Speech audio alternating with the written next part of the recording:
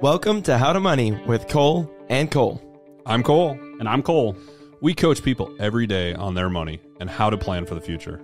As financial advisors, we're here to have an honest conversation and educate you on how to money.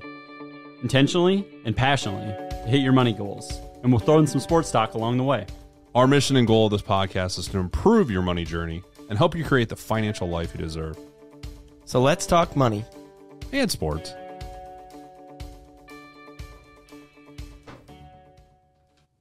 All right, welcome back to How to Money with Kole and Cole. Bailey here again. Special day. How you guys doing? Can't complain. Yeah, doing all right. The weather's starting to get a little cooler, and football's about ready to start. Yeah. No complaints. Everybody's My favorite time of I the year. know. It's the Nothing best better time of the year. than golfing on a chilled fall morning and then watching college football all Saturday. Yeah. Yeah. Or Cole doing back-to-back football practices tonight with the little ones. Yeah, I'm coaching my 5-year-old's team and my 8-year-old's team, and we're doing. I just Bless your heart. rip the Band-Aid off. I just do them on the same night. I'm already there. You do a great job. Oh, well, thank you, Bailey. You really do. We're in full Appreciate it. swing though. You know what we got? In the office, we got delivering a preschoolers going on our first day of kindergarten. It's been a big Fall is week. here. So Yeah. Yeah. So, college football, Iowa State game coming up. Oh boy, Who do you guys got? where's it at? Is it in Iowa City? It's bad. It's bad. I haven't looked at it. Is it Iowa City? I think it's Iowa City. It is Yeah. Iowa City. It is.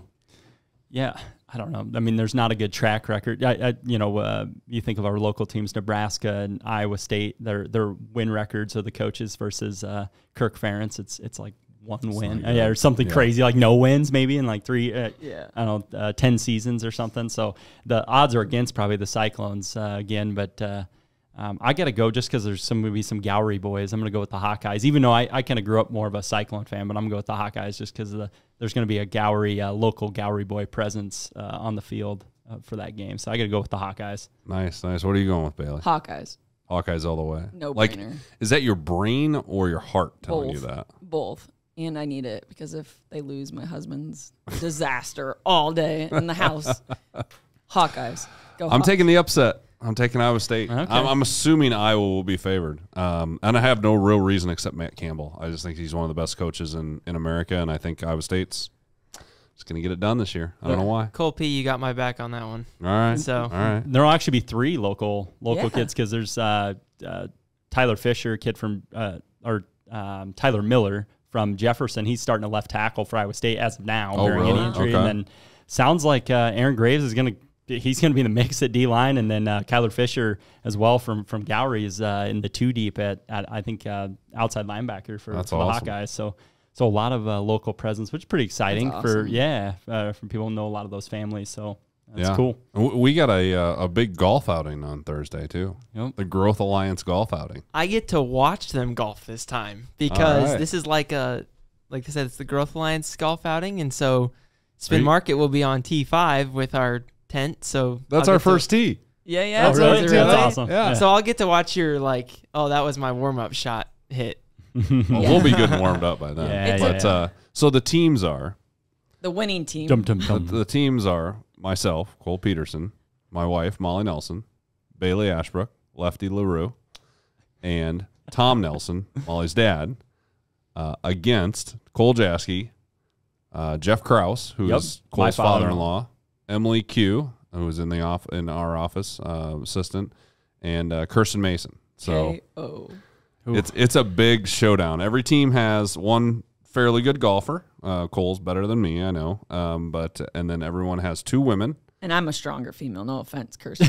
I'm really, I just have to pause for 1 second. Did I just hear Cole Peterson admit that Cole Jaskey is better than him at golf? It depends on the day, I've always said that. yeah. I've always said that. His handicap's lower. Okay. That's what the handicap's there Then for. each team has one guy that can hit from the senior tees. Yeah. So It'll be fun. And it's great. It's a great local event. A lot of people come out. I love my father-in-law, and hopefully, I don't know if he listens to this or not, but he's pumped about playing. But he's I asked bet. me like yesterday. He texted me. He's like, "Hey, do you know who we're playing with?" And then as far as the other team, and then he's like, he's like, God, I hope you don't care about winning. Like, he's like, I'm just, I played once this year, so he's all worried about taking. I'm like, Jeff, you're like, I don't care, and then secretly you're like, yes, I really care if we win. I want to win, but I'm like, I'm just looking forward to the day with him. I'm trying to get him. He used to play a lot of golf, so I'm trying to get him back playing again. So it's just funny to see him. He's thinking about it, and so we'll have a report back on the next podcast on the Office Champ. Yeah, we'll win.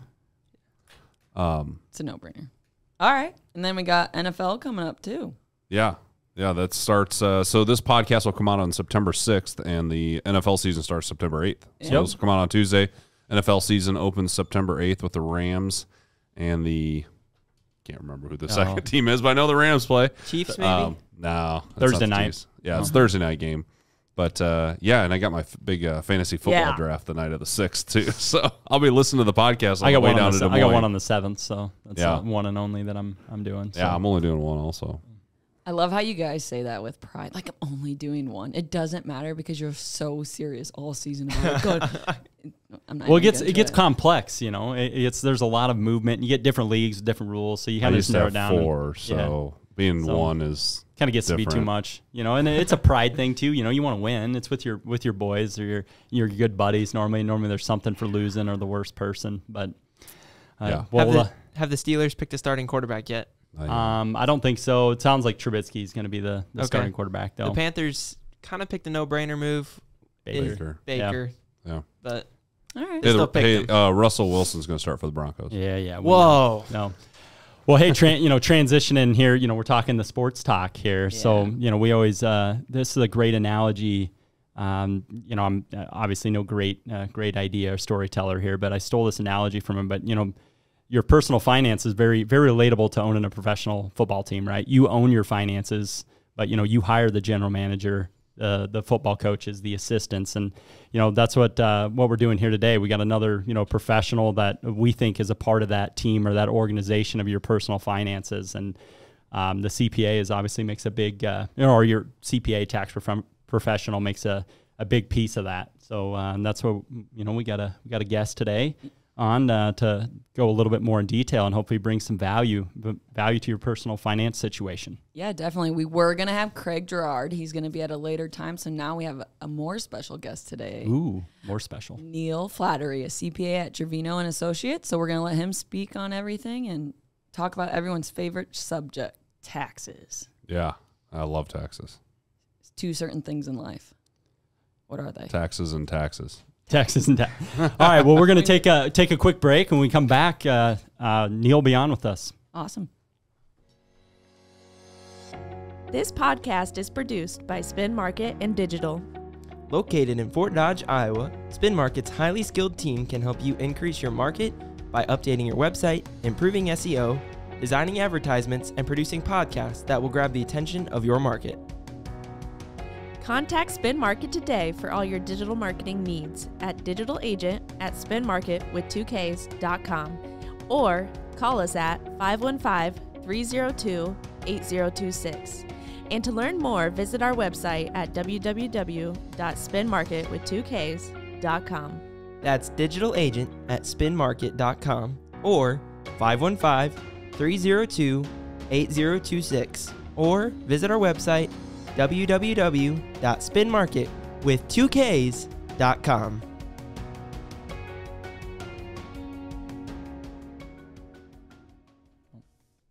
All right. Well, welcome back.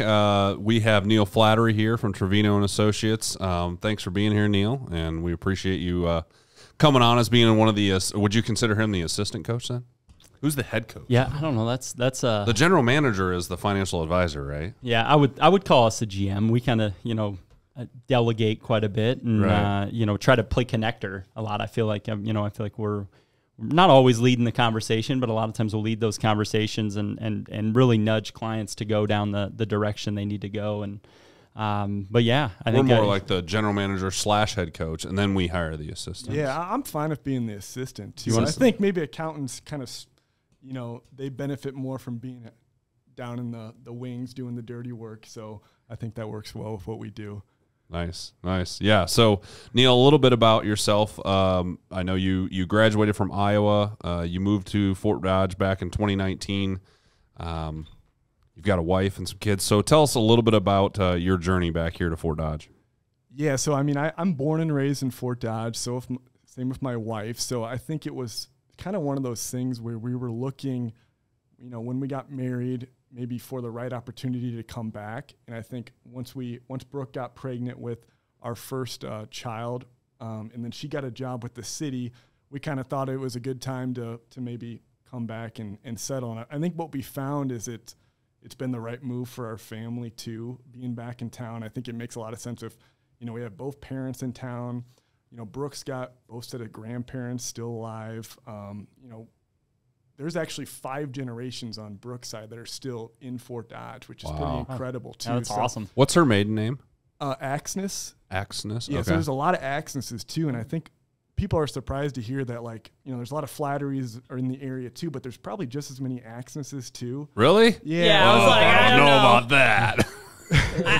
Flatteries, if you don't know, I think they're everywhere. the Flattery name is also tied to athletics. I think right. so you hear it more frequently. Yeah, just from obviously not just for athletics. Maybe not just Axnesses, but just as far as her extended family, they're all Yep. in the area too. So it's kind of nice to have a bunch of family in town. I think you had mentioned too earlier, Cole, it seems like there's a lot of young families in town too, and there's a lot of young kids too. So it's going to be a good community to have our kids grow up into. I think I'm pretty excited about that. A lot of positive momentum, I think, and good young professionals coming back. A lot of and business owners, people that are, starting families, already have families. And we were just talking how big the current kindergarten class is for the public school district. And I think that's a positive indicator, where the trajectory of the community is going. So tell us a little bit about your professional background, a little bit how you kind of got to, I guess your storyline. You kind of told us personally how you and your wife got back to here, but talk a little bit about that.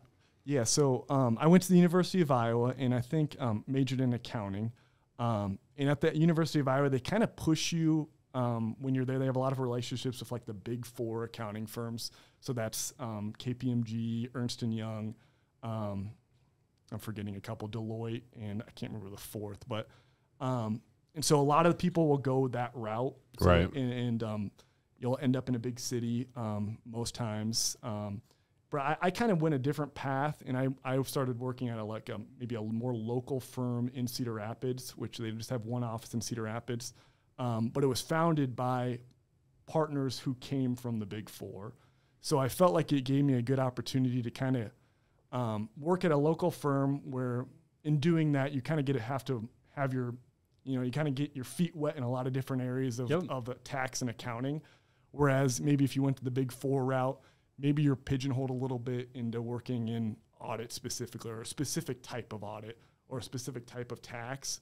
Whereas, I had the opportunity to work at that small firm in Cedar Rapids too, but it also had kind of the big 4 element because of the partners had that experience too, and we had big clients too, but I also was doing a little bit of everything over there, and I felt like that set me up well to make the move back to Fort Dodge, where, we're a smaller community, and, as an accountant here and a CPA, you're kind of expected to know a little bit about everything. Yeah. Mm-hmm. So you're kind of a little bit of a jack of all trades, and we understand that because we do a little bit of everything also, and that's what you have to be in a small community, because there's not those people that specialize necessarily with just certain type of taxes or certain type of financial advising. You got to be more broad ranged, I guess, is what I'm getting at. And it sounds like that's what you were looking for, and that's what you found here in Fort Dodge. So yeah, and I think it kind of makes your job maybe a little bit more exciting too, where I know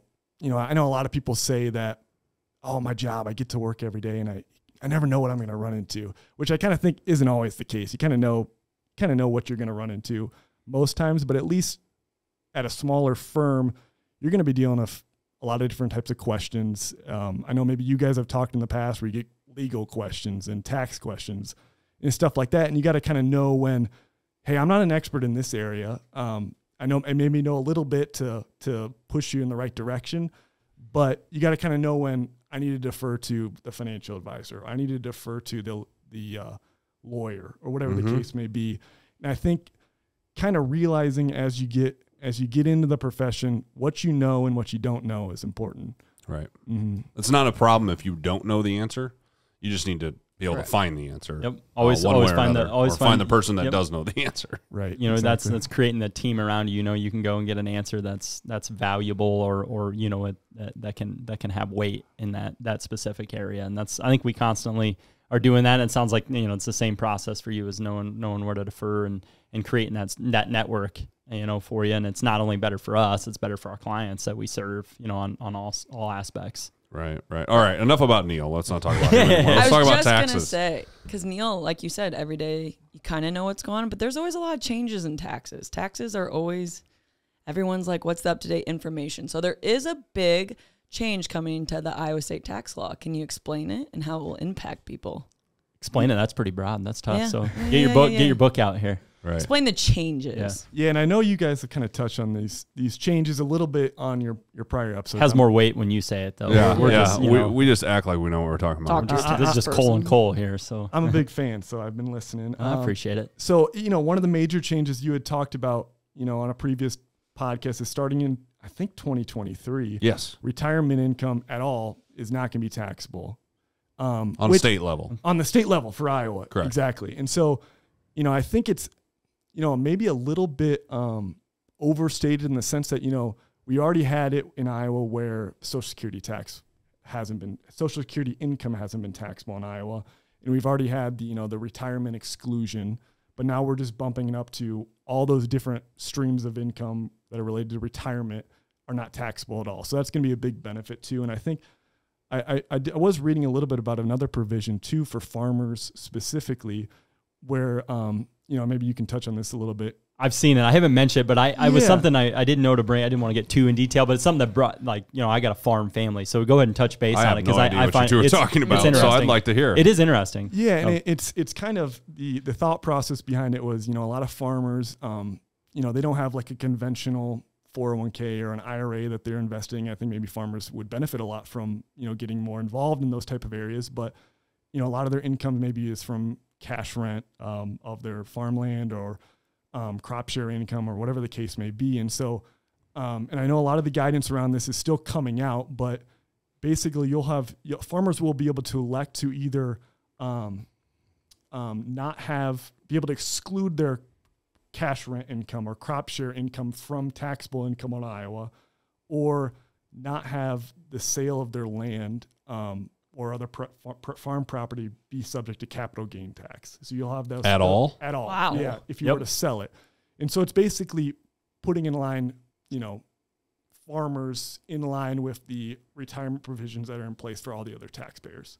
So you're telling me somebody's owned a farm for 40 years and they bought it for $1,000 an acre and they sell it for $15,000 an acre. They do not have to pay any capital gains tax going forward? So on the state level, obviously, on the federal level still, and that's where the majority, on the majority, you know, in that scenario, a majority of the, you know, the capital gain would be tied in the federal side anyways. But it is that, I mean, and you would know more about it than I, but I read that of most, it's very relatable of in our area, most of the farmers, right, they don't have 401ks, just like you said, or, and all their assets are tied into land, or so they're just going to say, hey, I'm just going to cash rent this land someday, you know, and they kind of treat it the way, and again, that's the problem with all these new legislation, right? It's always like subject to, you know, some interpretation and things there. So I'm sure you're still focused on 2022 law right now, and, you know, you'll have to transition to that 2023 law. But I thought as that, you know, and again, I read, you know, just enough to be dangerous, but I think that's going to be something that,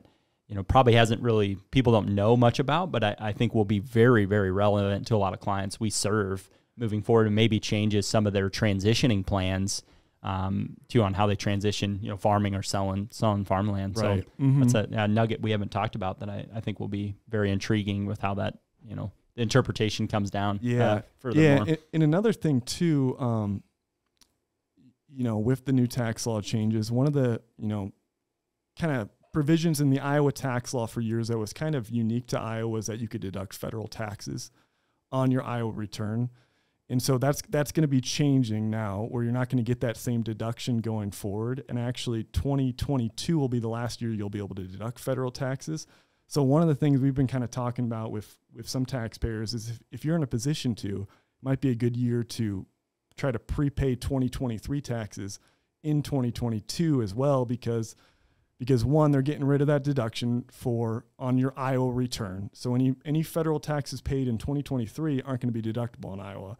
And even then, it's going to be at a lower rate too. So you could get that federal deduction in 2022, and it's, against Iowa income that's going to be taxed at a little bit higher rate than we will going forward too. So that's another kind of thing to think about too for this year. That's a good plug there for our tax professionals that talk to your tax professional, because that's something that I haven't even heard of, anyone talking about. So I think that's a great thing, and something that, exact reason why you need to have a good professional in your corner. Yeah, I hadn't thought of that either. And another thing that's changing with the Iowa state taxes, we are going from a what's called like a graded scale based on how much income you make down to a flat rate. Yep.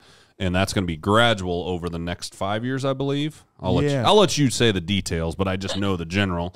But we're going from a graded down to a flat fee, but it's going to be gradual over a time period. So talk a little bit about that. Yeah, I know. Right now we're taxed at, there's I think like 5 or 6 marginal tax brackets in Iowa. The top rate being about 8.5%.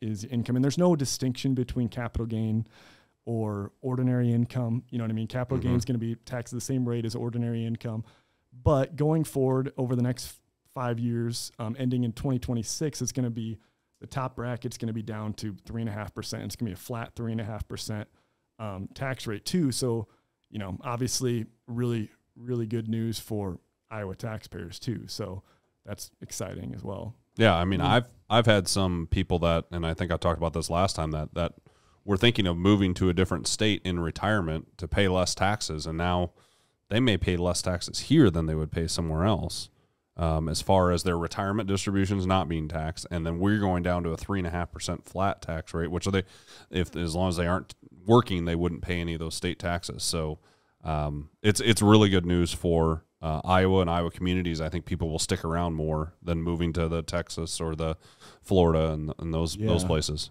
Yeah, exactly. Hopefully we can kind of try and keep some of these people in the state too with these lower tax rates as well. I know one of the things exciting from my perspective as a tax professional is a lot of times last few years, especially when the federal side would make tax law changes, Iowa wouldn't conform with those changes. So it'd always make it a little more complicated on our end where, they'd have bonus depreciation limits for federal that wouldn't be the same on Iowa. And so they'd make all these changes and the Iowa would be different.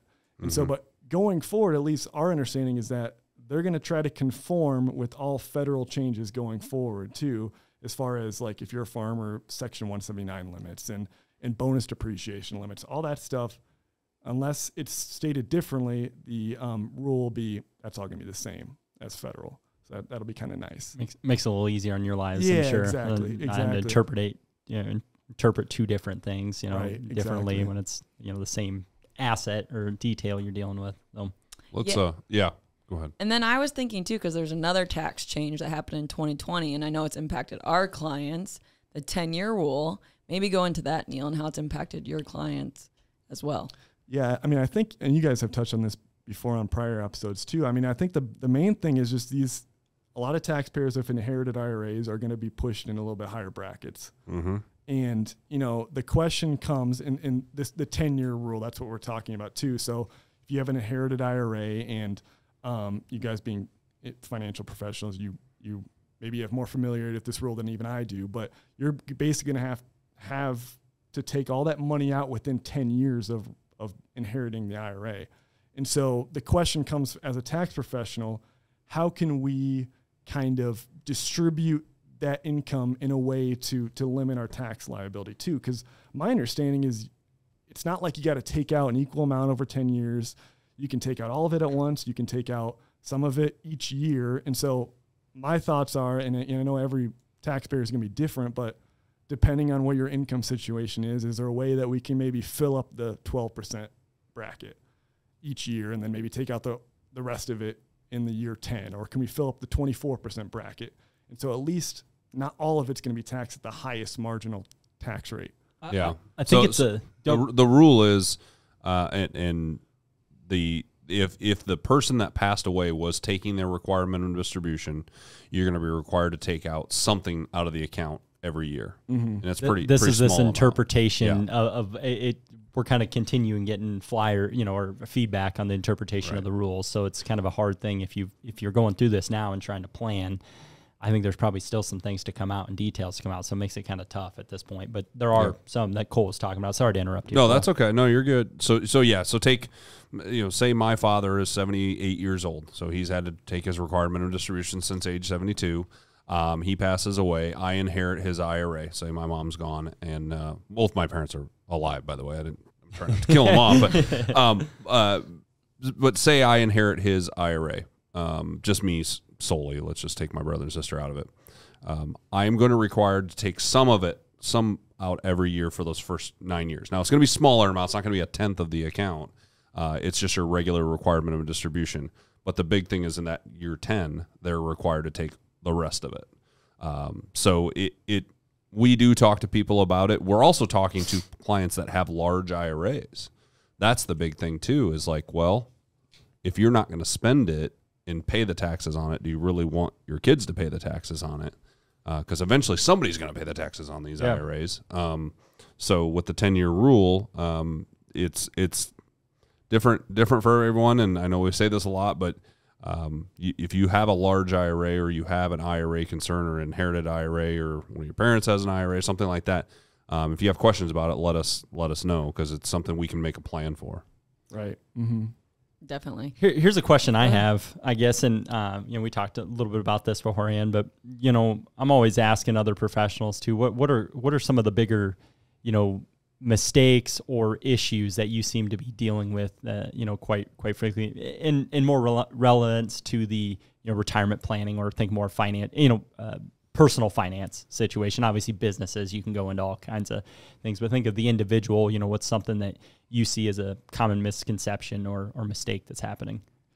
Yeah, I think one of the things that taxpayers can run into is they don't want to pay any tax. And we have this discussion with everyone too. And it's, it makes sense, but there's a lot of situations too. And I'm thinking a lot with farmers too, where, farmers have a lot of options as far as, limiting their tax liability in the current year. They could defer grain, they could take bonus depreciation on assets, they could prepay their inputs for the next year, whatever the case may be. And we try to encourage, farmers or any taxpayer to not be afraid to pay a little tax in the current year, because you run into the issues if you're deferring grain or whatever the case may be, is you may run into you're retired and then you can't defer grain anymore and you get hit that last year.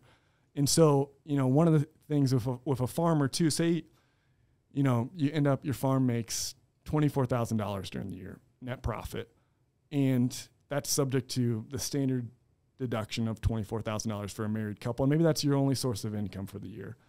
You will pay no income tax on that because it's subject to the $24,000 standard deduction, but you will pay a little bit of self-employment tax because your farm showed a profit. Self-employment tax being Social Security, Medicare tax. Yep. And we'd think that'd be a good place to be, because you're paying a little bit into Social Security, Medicare. You're not paying any income tax. I mean, if you had the option, I would say even fill up the 10% bracket, fill up the 12% bracket. Those are really low marginal tax rates. Pay a little self-employment tax as well, and that's a good place to be as well.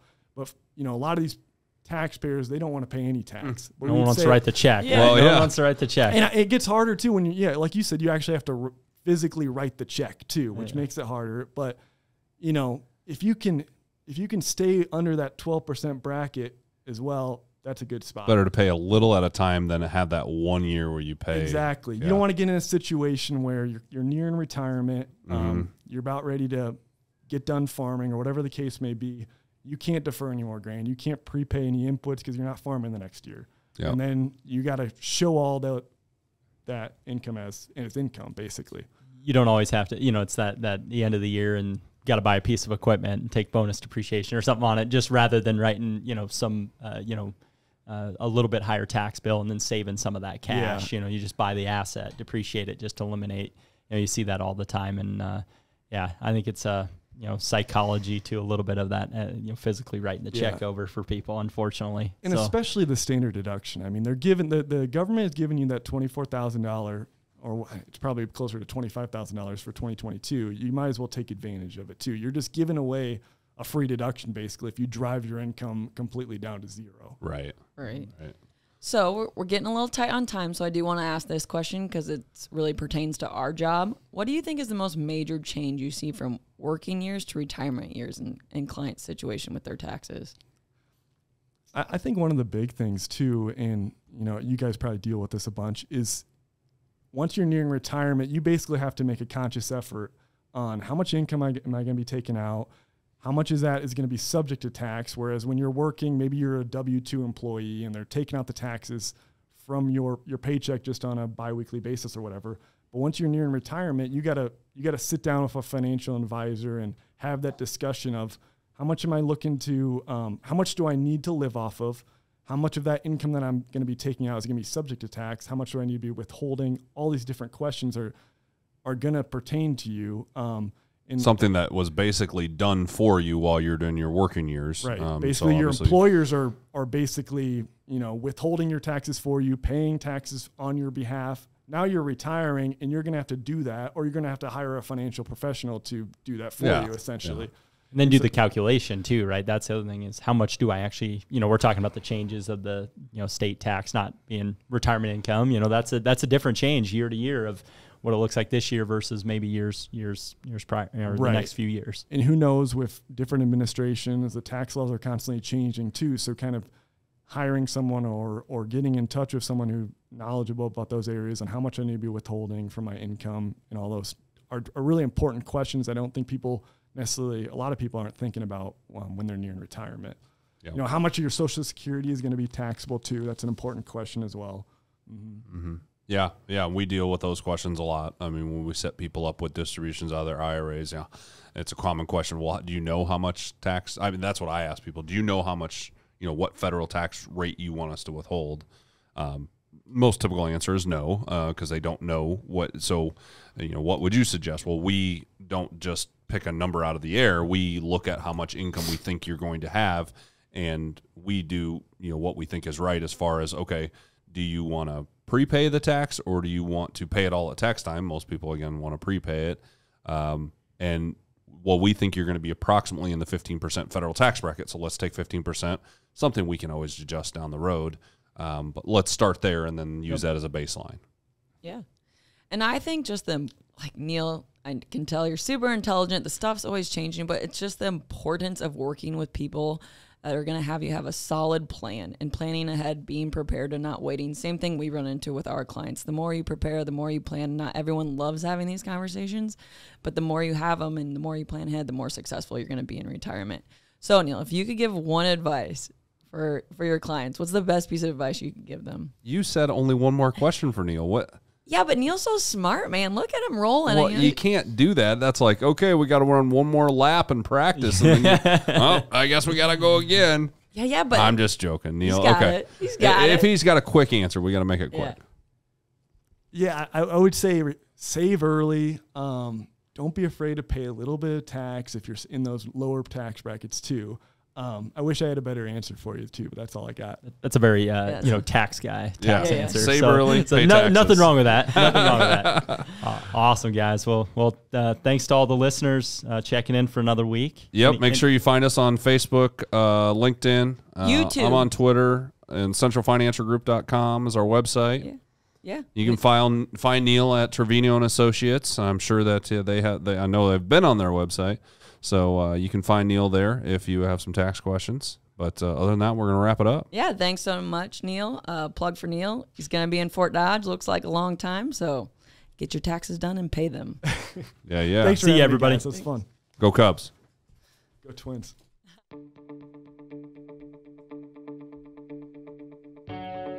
You've been listening to How to Money with Kole and Cole, the podcast of Essential Financial Group, courtesy of Spin Market. Learn more about the Central Financial Group on their website, www.centralfinancialgroup.com. For now, I'm Cole. And I'm Cole. And we'll see you on the greens.